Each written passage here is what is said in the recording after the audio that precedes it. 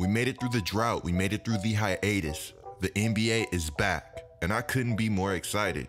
I knew when the NBA returned, it was going to hit, but did I know it was going to hit like this? Well, yeah, I actually did. But you guys get what I'm saying. The NBA is back, and I couldn't be happier. I love everything that comes with the NBA's return. Day one, and we're already seeing things that I never thought I would see. And you want to know what's really crazy? They're just scrimmaging right now, which means the possibilities are simply going to be endless. We're already seeing young stars showcase massive potential. We're already seeing versatile and different lineups. The crossovers, the dunks, the blocks. Who's going to make it to the 8th seed? Who's going to be the final spot in the Eastern and Western Conference? And possibly more importantly, who's going to make a name for themselves this playoffs? We see it every year. The regular season, that's the regular season, and those numbers are cool. But me, I like to look at playoff stats because the playoffs are a completely different game. Everybody's not going 100%, they're going 120. Now all of a sudden, you're getting everybody's best game every night, and that could make you or break you. How many times have we seen great regular season teams lose it all on the biggest stage? The playoffs are a different game. It's a different style of basketball. It's more physical. It's ref differently. What worked in the regular season simply might not work in the playoffs. Dating back to recent history, everybody's been saying Bron can't do it in the West. Now these guys are the #1 seed. What's next? When I look at the West, my jaw simply drops. But now you look at the East and you look at teams like the Celtics, the Raptors, the 76ers, the Miami Heat. Versatile teams that are big, teams that have talent, the Milwaukee Bucks. Wait, you guys want to talk about versatility? Let's go back out west. Perhaps you guys heard about the Denver Nuggets and the lineup that they deployed versus the Washington Wizards. Not only was the Nuggets lineup big, it was versatile. In Orlando, the Nuggets deployed a lineup that consisted of Jeremy Grant, Paul Millsap, Mason Plumlee, Nikola Jokic at point guard. Yes, at point guard.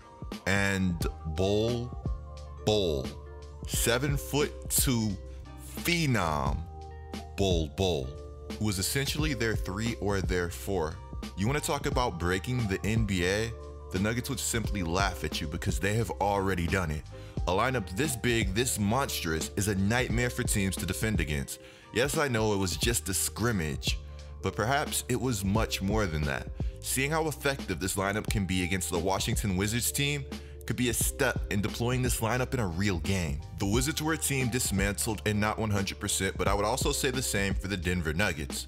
They were missing 2 of their major guards and much more.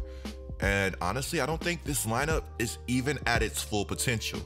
If you sub one of these players out for Michael Porter Jr., I think the lineup becomes all the more versatile and all the more dangerous. Before we go any further, I want to give a big shout out to everybody watching my content. Also, be sure to subscribe and turn on notifications. You will not want to miss another GETLIKECOOP video, and that's facts. Also, be sure to follow me on Twitch, twitch.tv/GetLikeCoop. I can't describe enough how much I appreciate everybody that's been watching my videos, subscribed or not, through the NBA's hiatus. You guys are, in fact, major MVPs. Big shout outs to everybody rocking with my content. So, Coop, why are you saying this Nuggets lineup that's so dangerous gets even more dangerous with Michael Porter Jr.? Well, because yes, Jeremy Grant is versatile, and we know he has one-on-one defensive potential. As a matter of fact, he's proven to be a one-on-one defensive nightmare. But you see, I think Michael Porter Jr. also has major defensive upside. I think even though at times Porter Jr. gets lost in rotations and he's foul prone, these are things that come with young players learning the ropes. Michael Porter Jr., he's big. This is a 6'10", 6'11" type player that plays big. I told you guys this before. He can block shots. He can defend. He's versatile. He's quick. He's agile. For wings, he posts a very elite defensive rebounding percentage, but it goes far beyond his defense. Michael Porter Jr. is also an offensive nightmare. He gives the Nuggets shot creating in a major way. The Nuggets, I feel, are much better when Michael Porter Jr. is on the floor because he's somebody that can get into the flow of the offense without consistently demanding the basketball, though he does have major shot creation upside that we've been seeing throughout his entire career. And if nothing else, he gives your big lineup another ball handler on the floor. This Nuggets team is so talented, it simply doesn't make any sense. We know the Rockets and how they love to go small. Russell Westbrook, James Harden, Daniel House, Rocco, PJ Tucker. Well, the Nuggets are doing the exact opposite. One reason teams like to go small is to get more skilled players on the floor. But you see, if you have a big lineup that doesn't sacrifice skill and is also versatile and defensively competent, then those small teams, they're in trouble. Jokic at point guard is very interesting to me because it has all the potential to be out of this world, but also has a lot of potential for error. I remember when Boogie started running point guard out in New Orleans. It was incredibly fun to watch, and I honestly don't think it gets talked about enough. There was legit a time where Boogie would not defer to Rajon Rondo, he wouldn't defer to Drew Holiday. He would kind of just get the ball and go. And when I say Boogie was point guard, I'm talking point center. You guys know what I'm talking about. It was good and it was bad because it would get the ball in the hands of our best player, and he would obviously attract the most attention, and he would give us the best chance to put the ball in the basket. But it was asking somebody of Boogie's stature, Boogie's size to do a little bit too much. And sometimes I wonder if Boogie's absurd usage rate and play style helped lead to Boogie's major injury in New Orleans. Boogie's just like Jokic, incredibly gifted passer. When I watch Jokic play, it's simply unbelievable how this guy can see the floor at such a high level. He sees the floor well for everybody, not just bigs. He's a true player that makes everybody around him better, and it was showcased throughout the scrimmage. There was one pick and roll set between Jokic and Bol Bol where Jokic got a 3 out of it. The Wizards pretty much had to pick how they were going to get beat on that play. Because you see, Bol Bol is a screen magnet. In screen and roll situations, he's so big, he's a lob target, and he's very athletic for his size. And outside of everything, the guy can flat out pop and knock down the tray ball from beyond the arc. A lot of possessions, I saw Bol Bol space out to the three-point line, but he's much more than a spacer in the NBA. But we do know that spacing goes a very long way. Injury concerns and all, I still can't believe the slide that Bol Bol had on draft night. This game, Bol Bol showcased everything, the ability to block shots and go the length of the floor and knock down a contested 3 like you're not there. Superstar type stuff, superstar type talent. The more I talk about it, the more I don't understand how a guy like this simply falls all the way into the second round. And at one point, I didn't think he was going to get drafted. Not to slight all of the players in the second round, but man, they just aren't Bol Bol, who in my opinion was easily a top 10 talent in the NBA draft. Bol Bol could have been just 7'2" and nothing else, and I'd say he should have went in the first round. Forget the skills he has, forget all of the talent, I would take a shot on Bol Bol just off of his athleticism, his raw stature. If you believe in your player development, I mean, why wouldn't you? Bol Bol came from a basketball background. I know there were injury concerns, but the gain outweighed the risk. I mean, 7'2", 7'9" wingspan. His father played in the NBA and was an impact player.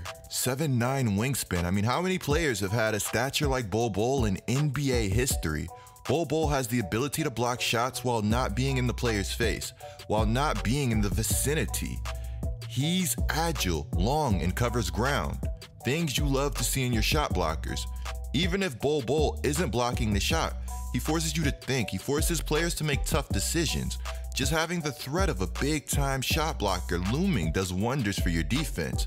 Bol Bol was straight erasing shots out of the air, turning those erased shots into instant offense. When he handled the ball, he looked like he was doing it his whole career.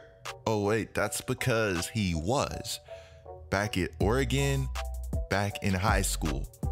These are traits that Bol Bol showcased. He shot absurd percentages in college, not only from the field, but from the three-point line.